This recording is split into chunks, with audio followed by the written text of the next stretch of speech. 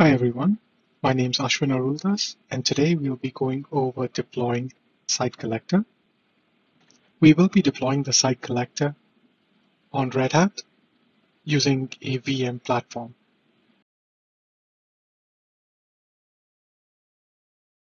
Alright, so let's do a quick walkthrough for the installation. I'm going to leave most of it at defaults for this session. Setting the root password.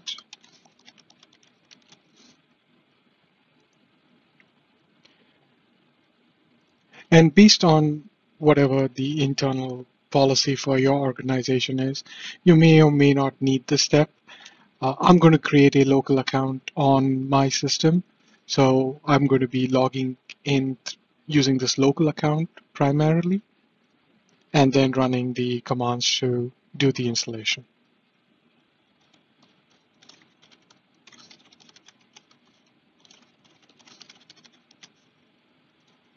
I'm going to set up the network and host name here.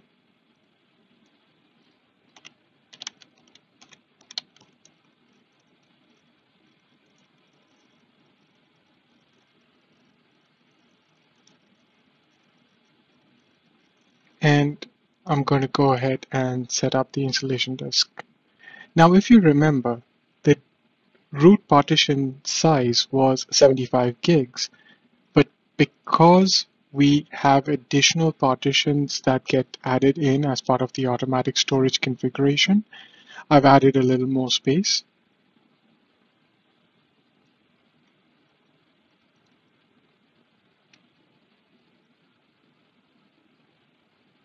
Now, as you can see over here, the root partition is still not at 75. So I'm going to reallocate some space from the home partition to make sure that we have the required 75 GB allocated to the root partition. So let's go ahead, change this down to 1.2.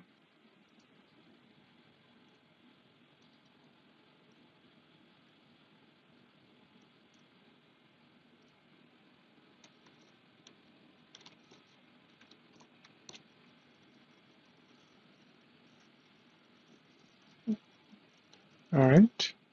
Now that I've done that manual partitioning, accept changes. And of course, since this is Red Hat, we do need to either have the authentication key or credentials to connect to Red Hat, and make sure that we have the appropriate license to continue with the installation. All right, once the system has finished registering, we're going to go to software selection, and we're just going to do the minimal install, standard, with legacy Unix compatibility. I'm going to hit done. Everything else can stay the default values. If you need to change time zones to match your time zone, that's absolutely fine. You can go ahead and make those changes. And we're going to click on Begin Installation. All right, the installation is done. I'm going to reboot the system, and I'm going to switch to SSH to continue with the rest of the steps.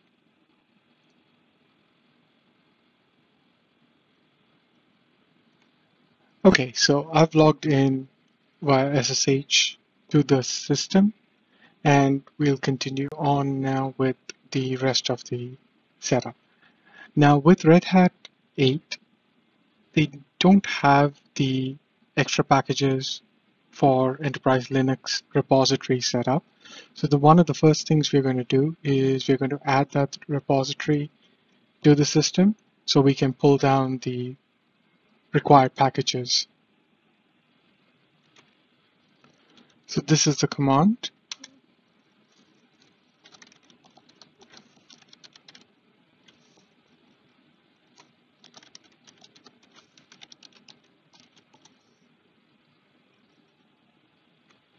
All right, so that repo has been added in. Now Red Hat 8 does come with cron. Let's just confirm that.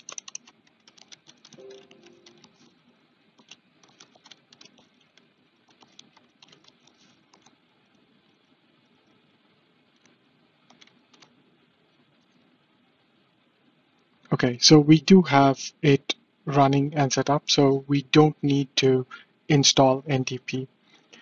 It's either or, we don't need to install both.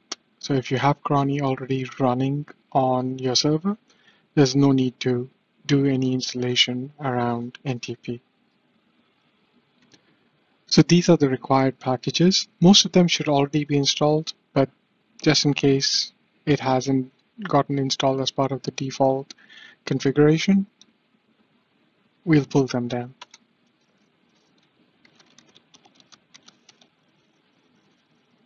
Yeah, and just as we suspected, we only had to pull down NTP stat and screen. Now with the recent changes to the Docker licensing, we do need to add a repo for Docker as well. So let's go ahead and add that in.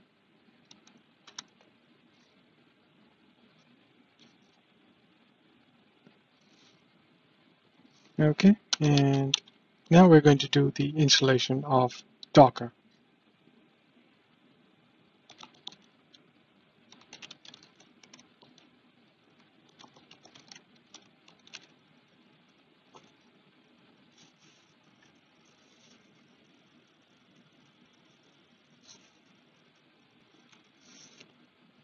So from the list of required packages, we can see we've got all of the required packages except for Docker Compose.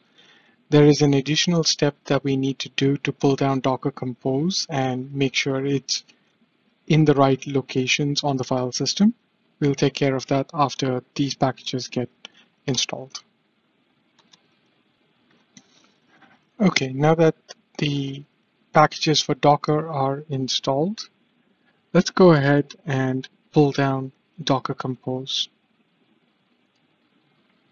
So to get Docker Compose, you're going to run this command, which is just pulling down the file from the GitHub repo. And now we need to move this file to the right location and make it executable.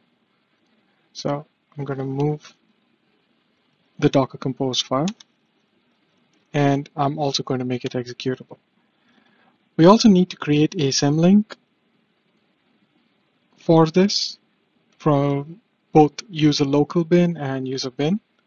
So let's go ahead and do that as well. And now we're going to go ahead and enable the Docker daemon. So if the system restarts, we know Docker is going to come up, and that's not going to cause any issues for you.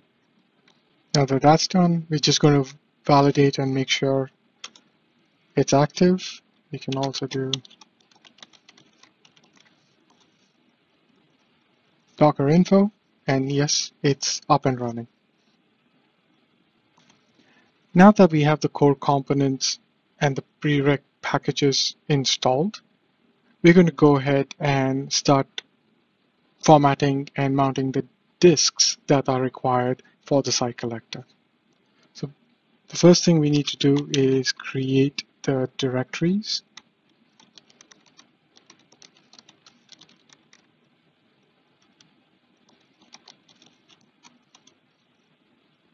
There are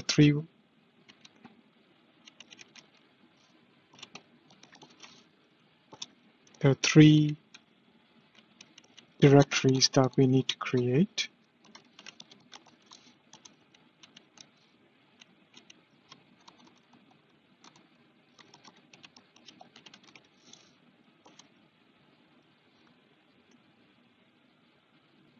Okay, let's take a look at the disk layout and labels.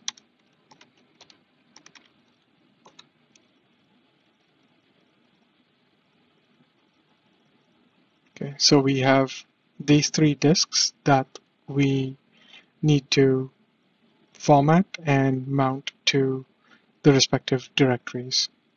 So let's get started with that. So just going to run through this real quick. And now I'm going to set up the partition for this. Again, we'll do it for all three.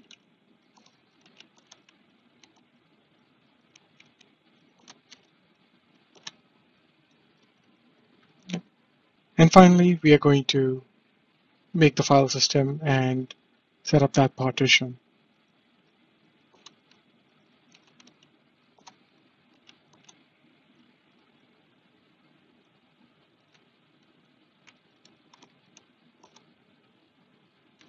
All right, so now that that's done, let's just validate it.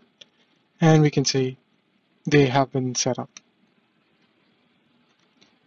Now we need to mount these drives. So let's go ahead and do that.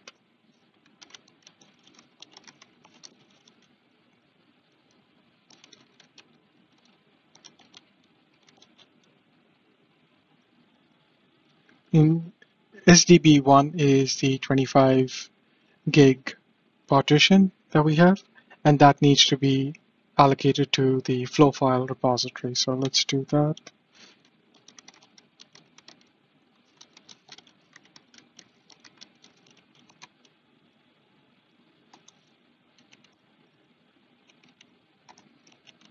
SDBC1, this is the 200 gig. This needs to be for the content repository. So let's do that.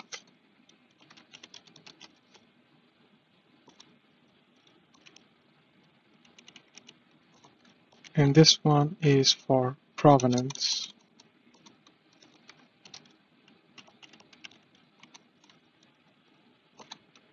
Now this is just a setup for this session. If the system restarts, it's going to lose these mount points. So we do need to make sure we have these entries in the fstab file as well. But before we do that, let's just do a quick check and validate. Yep, so these are mounted correctly. So let's take care of that last step as well and make sure that we have this information in the fstab file as well. Okay, so that we'll do A0 here.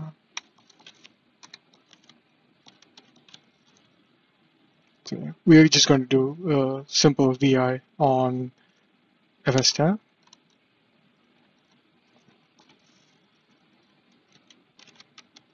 All right, so that's in there now. So if the system does reboot, we are going to be able to retain that mapping. Now we can switch to the Exabeam Cloud Platform UI and pull down the files and the commands required to install the site collector.